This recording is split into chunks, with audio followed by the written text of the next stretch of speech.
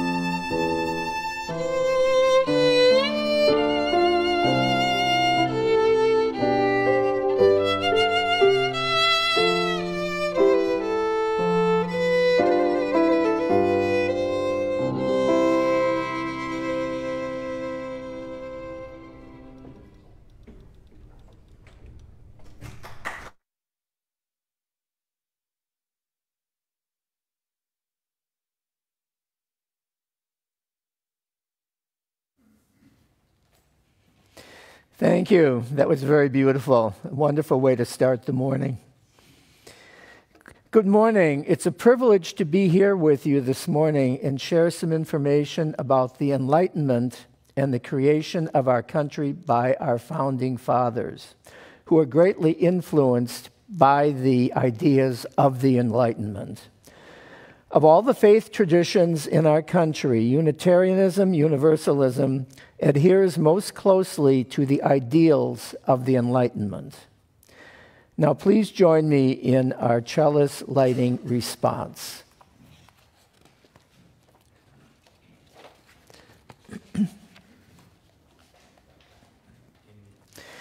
In these challenging times, let us look first to the response of love. May our chalice flame bear witness to the inherent worth and dignity of every human being. In the midst of uncertainty, may our chalice be a beacon of encouragement that our values may guide our choices. Let us look first to the response of love.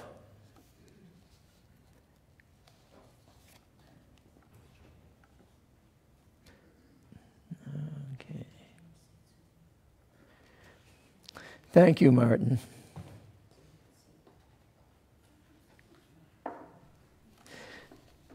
Please stand as you are able for our opening hymn.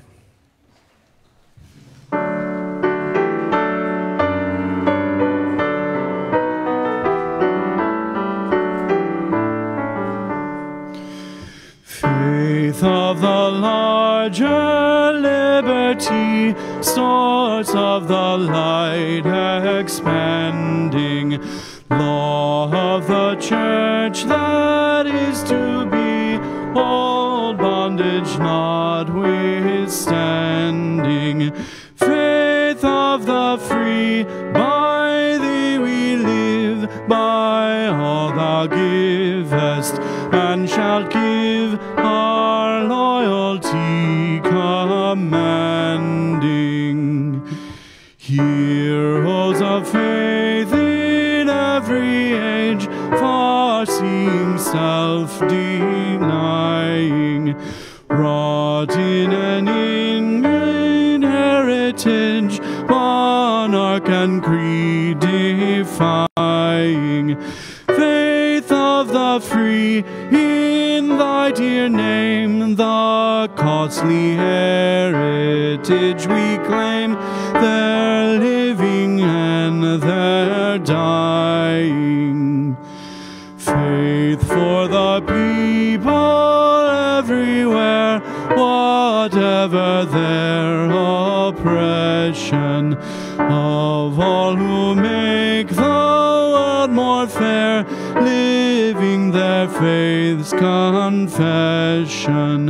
Faith of the free, whate'er our plight, thy law, thy liberty, thy light, shall be our blessed possession.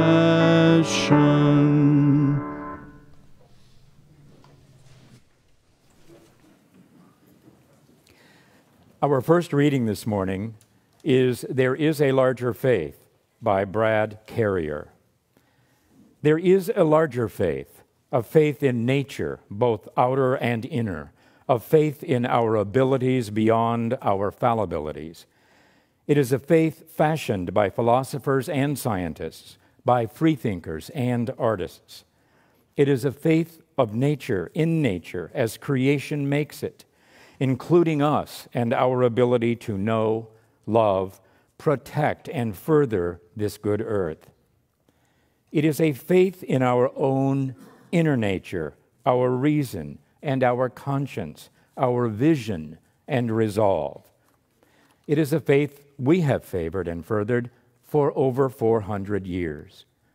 Moreover, it is a faith enshrined in our country's very foundation, not just in the past, but in us as we find ways to live up to ourselves. We have just completed our opening hymn, Faith of the Larger Liberty, celebrating our liberal religious heritage. appreciative and inspired though we can rightly be by this, it is a song of the faith of all humans who seek to live up to themselves. When we use these abilities, when we live by compassion and ethics, when we delve into the mysteries and potential of matter, energy, life, and culture, we are living out loud our faith of the larger liberty. Now,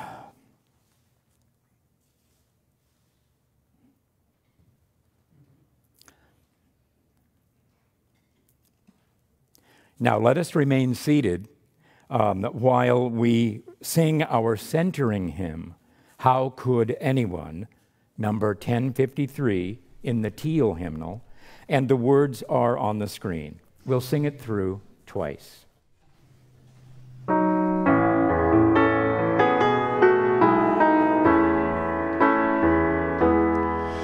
How could anyone ever tell you you were anything less than beautiful? How could anyone ever tell you you were less than whole? How could anyone fail to notice that your loving is a miracle? How deeply you're connected to my soul. How could anyone ever tell you you were anything less than beautiful? How could anyone ever tell you you were less than whole? How could anyone fail to notice that your loving is a miracle? How deeply you're connected to my soul. How deeply you're connected to my soul.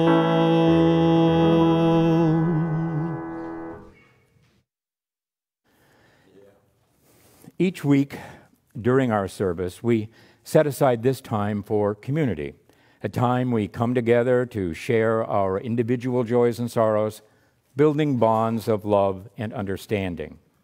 Accordingly, at this time, we remember those in our lives who are struggling, or those in our lives who are celebrating milestones. We send our joyful thoughts to Joanne and Jim Husky, who aren't here with us today, because they are celebrating the marriage of their daughter, Carolyn Meredith, to Peter Mack this very afternoon in Aspen, Colorado. Congratulations. Still, we grieve.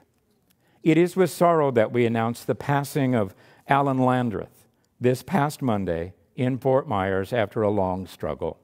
We send our loving thoughts to Alan's wife, Nadine, during this very difficult time. Yvette Stafford Jones is working toward a full recovery after being hospitalized recently due to the onset of Bell's palsy. Significantly, Yvette and her partner, Lena, continue to participate in our weekend meals program through their Crohn's Charity Foundation. For further contact information for the Huskies, the Landreths, or the Stafford Jones, please refer to the latest issue of Caring Corner newsletter or contact the UUCGN office.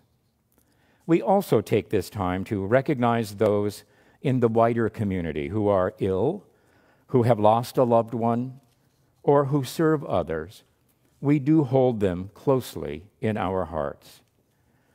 Regardless of the time you are joining us, now or later in the week, and regardless of how you are joining us, here in the sanctuary, on the pavilion, or online, please take a moment now to reflect quietly as Larry McCarthy lights this candle of community.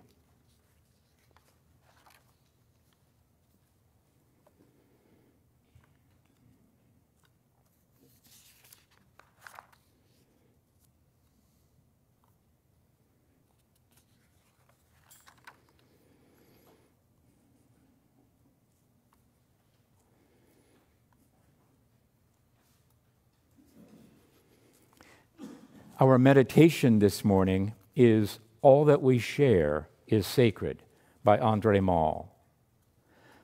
As we gather together, may we remember, when you share with me what is most important to you, that is where listening begins.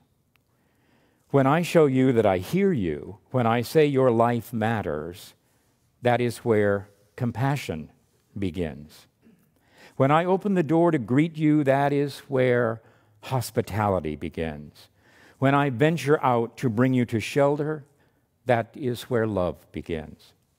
When I risk my comfort to ease your suffering, when I act against hatred, violence, and injustice, that is where courage begins.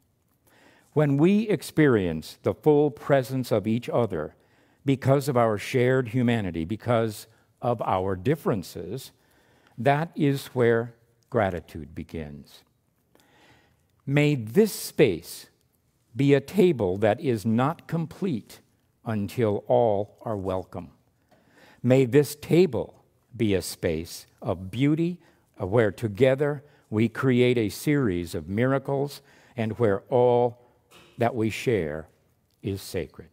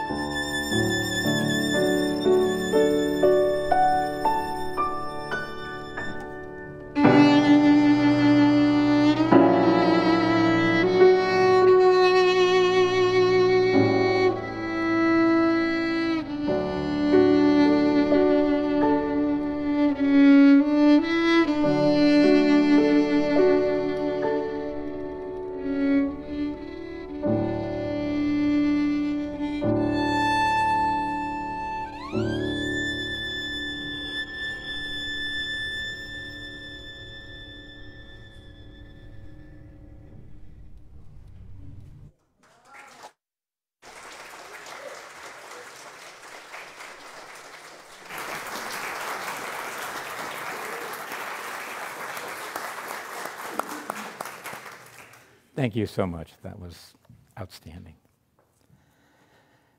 Our second reading this morning is entitled Ithaca by Constantine Kafafi.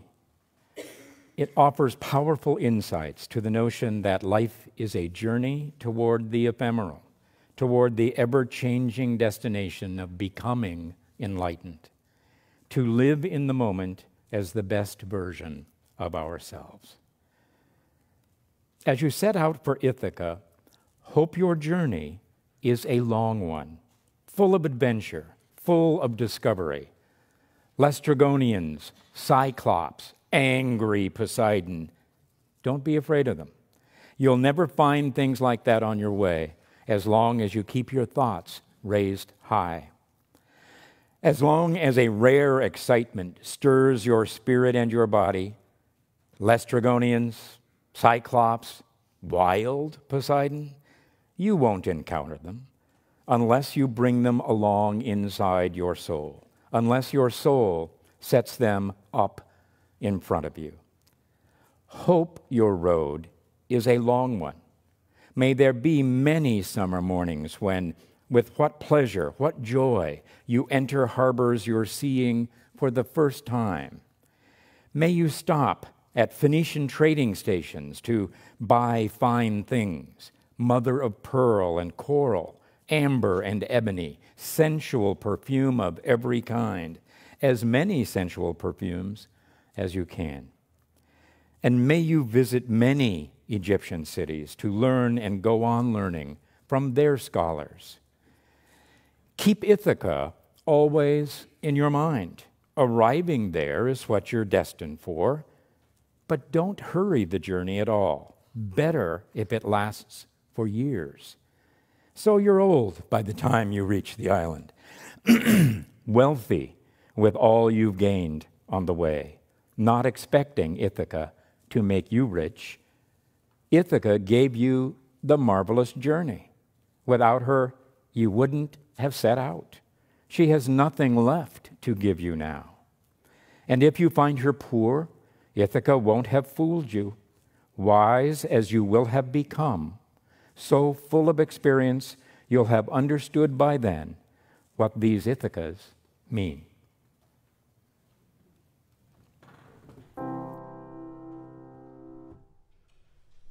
Let us stay together for a time. Let us stay together for a while. When the evening is approaching and the day is almost spent, let us stay to one another for a time. All we have in common is the road. All we have in common is a journey. We are simply fellow travelers who are passing in the night. Let us stay with one another on the road for a time.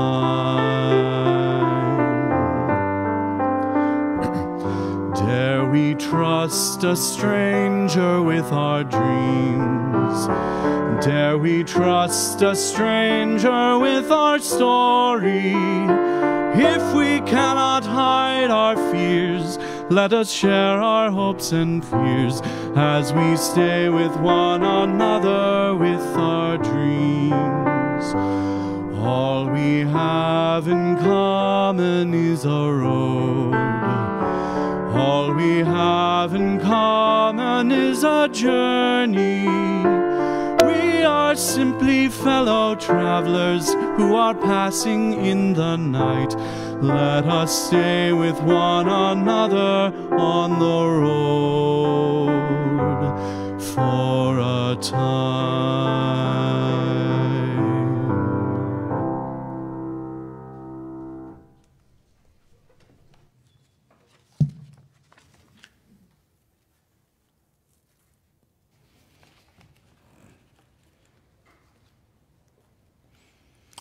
Good morning. My topic this morning is the Enlightenment. Why should we care about the Enlightenment? There are a number of reasons, as you will see, that it should interest us. The ideas, attitudes, and prejudices developed at that time are still with us and play a role in our lives. So what was the Enlightenment? It was really the beginning of the modern world. It was an intellectual and philosophical movement in Europe in the 18th century that valued the pursuit of knowledge obtained by means of reason and evidence of the senses. It emphasized reason over superstition and science over blind faith. It fostered ideals of liberty, progress, toleration, fraternity, constitutional government, and the separation of church and state. The Enlightenment provided the intellectual framework within which our country was born at the end of the 18th century. To understand what sort of country the founders had intended to create, we have to look at the ideas that were in circulation at that time. The central doctrines of the Enlightenment were individual liberty and religious tolerance in opposition to absolute monarchy and the fixed dogmas of the church.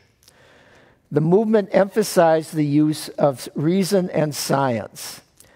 People were seen as rational beings capable of using reason to gain knowledge. There was no need to rely on scripture or church authorities. Thank you. Okay.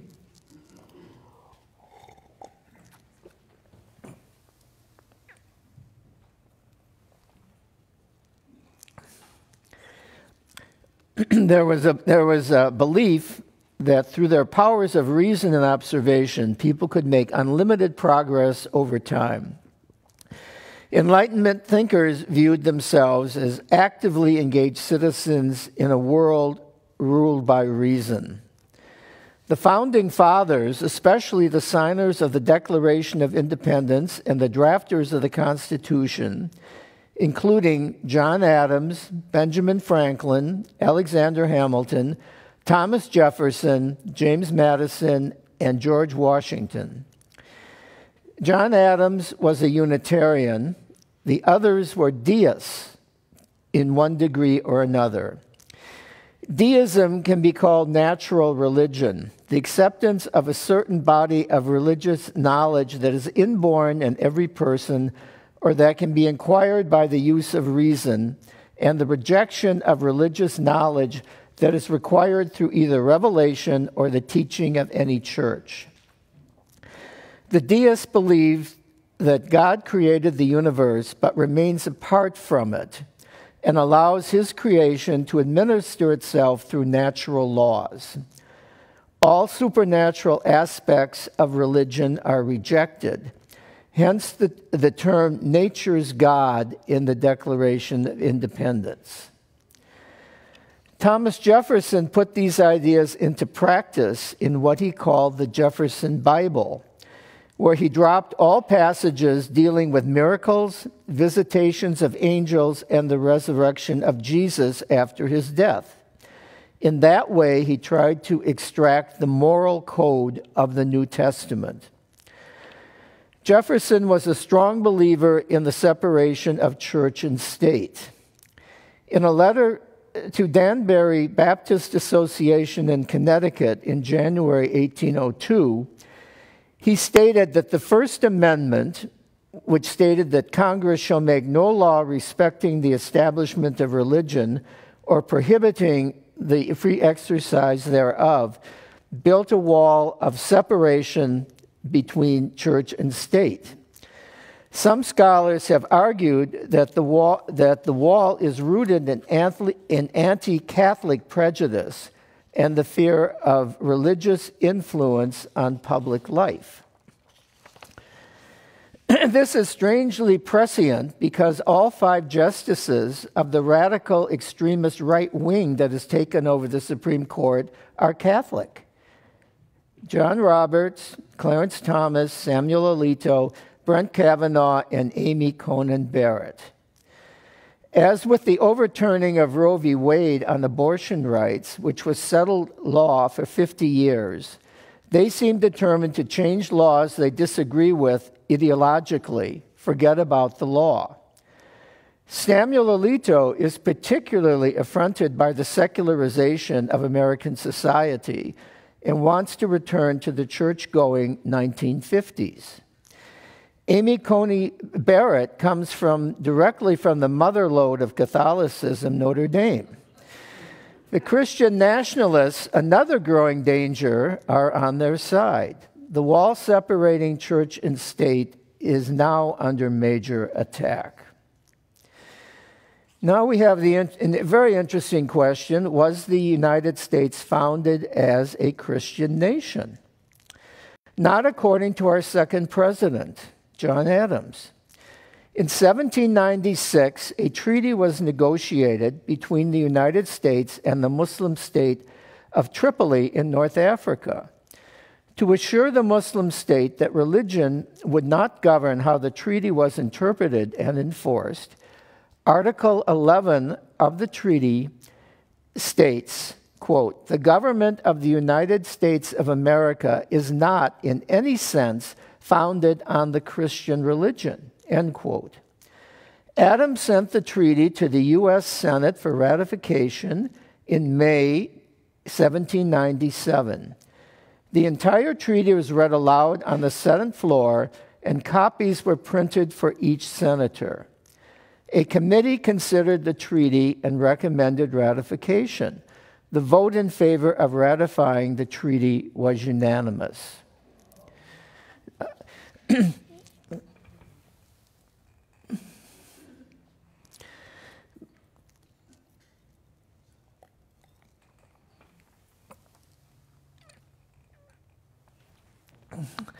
By their actions, the Founding Fathers made clear their primary concern was religious freedom, not the advancement of a state religion.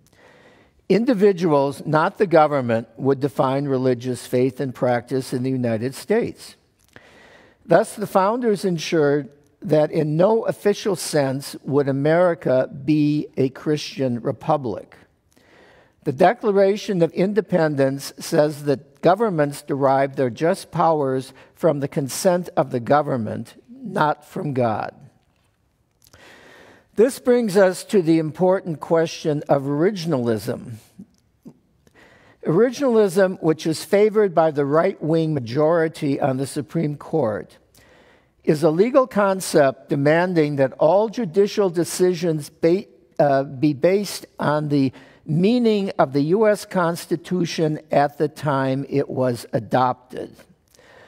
Originalists contend that the Constitution should be interpreted as the framers understood it. This is obviously a very narrow concept. The world of the 18th century is very different from our own. It is unreasonable to expect abortion or privacy to be mentioned in the Constitution. Their absence there doesn't mean that they're not important and valuable concepts that have developed over time.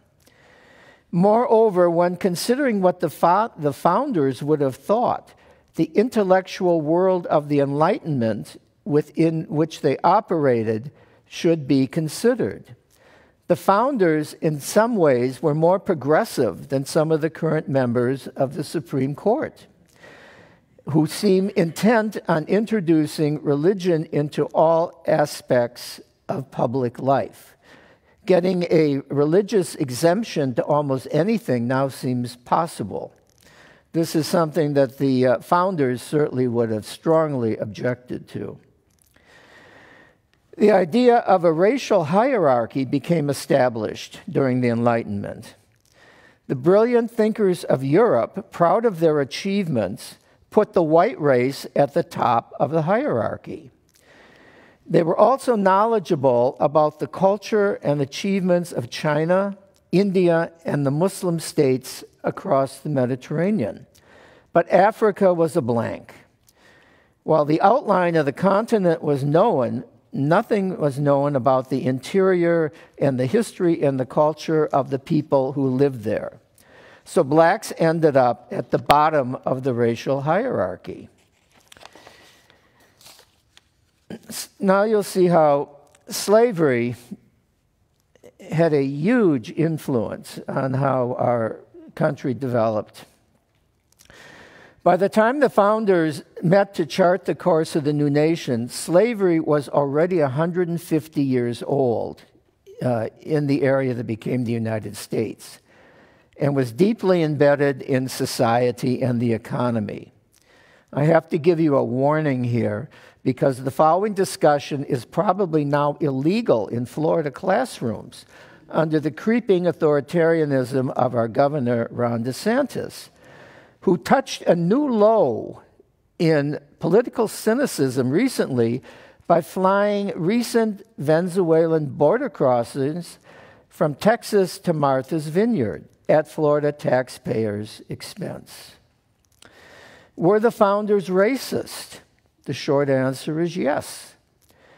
The nation they were creating was envisioned as a white nation. The problem was that the economies of the southern states were based on slave labor, where plantations producing tobacco, rice, and cotton required many laborers. The northern states did not need large numbers of slaves and began passing legislation to end slavery, Vermont being the first in 1777. Now, here's some really astonishing statistics, I think. At the time, the founders are thinking of establishing a white nation. But at the time the founders were drafting the Constitution, slaves made up 44% of the population of South Carolina, 41% of Virginia, and about a third of the other southern states. So what were they thinking? How is a white nation going to come out of all of this when you have this huge black population in the country? The subject of slavery had to be handled very carefully at the Constitutional Convention for fear that the southern states might withdraw. A compromise was found by counting each slave as 3/5 of a person for determining population for representation in Congress. The terms slave and slavery are not found anywhere in the Constitution. The slave-owning states were interested in continuing the importation of slaves. And this is the only thing in the Constitution that deals with slavery. And unless you know what's being talked about, you wouldn't get this from reading the language. In the Constitution, Article 1, Section 9 states, well, after negotiations, they agreed that slaves could be imported for a further 20 years into the country. So Article 1, Section 9 states, quote, "The migration or importation of such persons being slaves, as any state now existing shall think proper to admit, shall not be prohibited by Congress prior to 1808, end quote. So slaves are referred to as such persons being imported into the country. Without allowing slavery to continue, the nation would never have come into being. 9 of the first 11 presidents owned slaves. The only exceptions were the 2 Adamses, John and John Quincy, who were both Unitarians. Thomas Jefferson, over the course of his life, owned 600 slaves, thought that blacks were inferior to whites, and did not see them becoming equal citizens. He hoped slavery would be abolished someday, but once freed, blacks would have to leave the country. James Madison agreed with Jefferson that the only solution to the race problem was to free the slaves and expel them. The American Colonization Society was founded in 1816 to send blacks back to Africa in response to what was seen as a growing social problem by the increasing number of free blacks. The colonization effort proved to be a failure. Only a few thousand blacks out of millions in the United States emigrated to what became Liberia. I'm going to close by something which is, I think, very interesting. This is from Washington's farewell address of 1796. And he seems to be, over the gap of 200 years, he seems to be speaking to our present situation.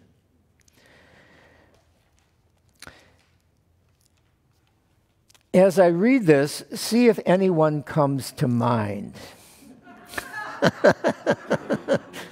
Washington, listen to this. I mean, you could get this from television any day now. Washington wrote that partisan factions led by cunning, ambitious, and unprincipled men distorted democracies by pursuing narrow agendas at the expense of the national interest. He goes on to say that, quote, designing men may endeavor to excite the belief that there is a real difference of local interests and views, end quote, by misrepresenting the opinions and aims of people of other states and regions. They tend to render alien to each other those who ought to be bound together by fraternal affection. And this, I think, is where, over the space, this voice from 200 years ago is giving us the real warning that we need to keep in mind. The greatest danger, Washington said, could spring from the chaos of a dysfunctional democracy compounded by relentless party warfare. If that doesn't describe today, I don't know what does, which would erode faith in the effectiveness of self-government and open the door to a demagogue with authoritarian ambitions. That's directly from George Washington 200 years ago. This was obviously a man of great foresight. Thank you for your attention.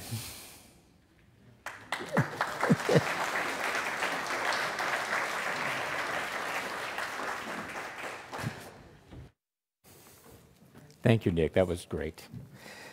I remember when I first got these notes from Dick, and I started to go page after page after, you know how we do. And I thought, you know what, this is really good stuff. So thank you so much. Very, very insightful. Now is the time for us to express the ongoing gratitude for this community, its work, its vision, and all the ways in which it nourishes our lives. Our offering allows us to exercise our generosity of spirit to support the work of the congregation through its many ministries to increase peace, justice, and love. For your generous spirit and for the impact it will have on the ongoing mission of this congregation, this morning's offering will be gratefully received as well. And if you're watching at home, please consider sending a contribution today. The information you need is on the screen.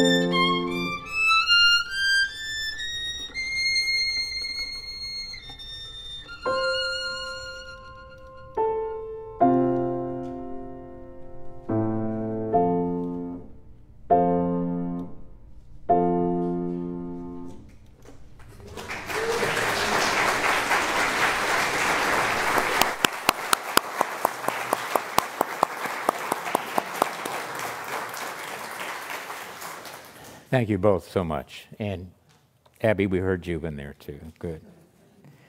As always, there are many community activities to choose from at UUCGN this week. To begin with, for those of you who would like to find a way to connect and learn more about our congregation, please look for the visitors' welcome table on the pavilion after this morning's service and join the discussion. All visitors are encouraged to come to the table to ask any questions from a membership committee member or to get to know other recent visitors at UUCGN. Next, we are delighted to announce that a new art exhibit featuring the works of 10 UU members is now on display in the Minneker Gallery, down the hall to the lobby of Thomas Hall. Stay tuned in the coming weeks for additional details regarding a planned reception for the artists to be held on October 19th. Next week, after the service, we will be providing an especially timely program in voter empowerment with Kathy Ford, Kathy Gorski, and Janet Hoffman. These awesome women will help us learn more about recent election law, voter rights, how to learn about candidates, and how to get involved. A light lunch will be provided, so please plan to contact us by sending an email to office@uunaples.org if you would like to join in. The forum has returned. The kickoff forum of the year, co-sponsored by Taro, invites you to a presentation featuring Catherine Stewart, author of the highly acclaimed book on Christian nationalism, quote, "The Power Worshippers Inside the Dangerous Rise of Religious Nationalism," unquote. Catherine will be present virtually in our sanctuary and will remain available to address your questions. Please plan to join us for this timely virtual discussion immediately following the service on Sunday, October 9th from 12 to about 1:30. Please watch for a link to additional information regarding the forum in upcoming UUCGN newsletters. Finally, please look for the speakers table on the pavilion this morning after the service. Our guest speaker this morning, Dick Mackin, has graciously agreed to join us to discuss today's message and explore the impact of the Great Enlightenment on today's world. Please plan to spend a moment or two with Dick after the service this morning for an even greater understanding of this timely phenomenon. Know also that what with the current weather concerns, we ask that you confirm any planned activities over the next several days by watching your email notifications carefully and follow any updates as they are announced. Remember, the campus will be closed to all activity beginning tomorrow until the storm warnings have abated. Now, please stand as you are able for our closing hymn, All Our Architects, number 288 in our gray hymnal, and the words will be on the screen. When the hymn is completed, please remain standing for our closing words.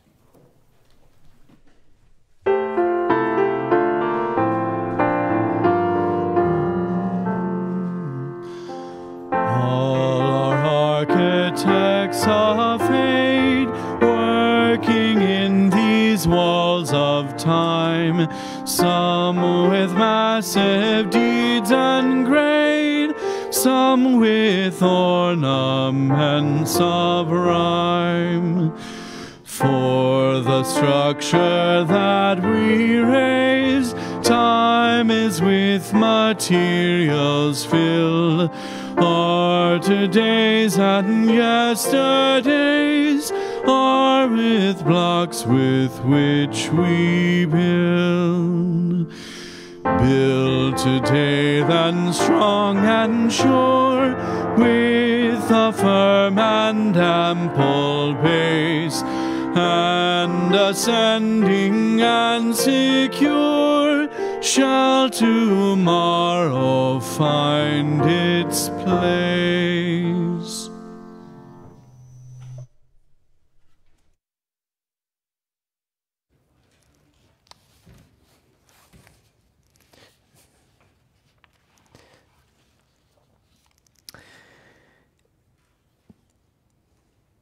The faith embodied in the Enlightenment is that the process of becoming progressively self-directed in the development of both intellectual and moral principles leads us ultimately to a better, more fulfilled human existence. At UUCGN, we are held by the promise of that fulfillment through peace, justice, and love. Remember that promise and have a wonderful day. Thank you very much.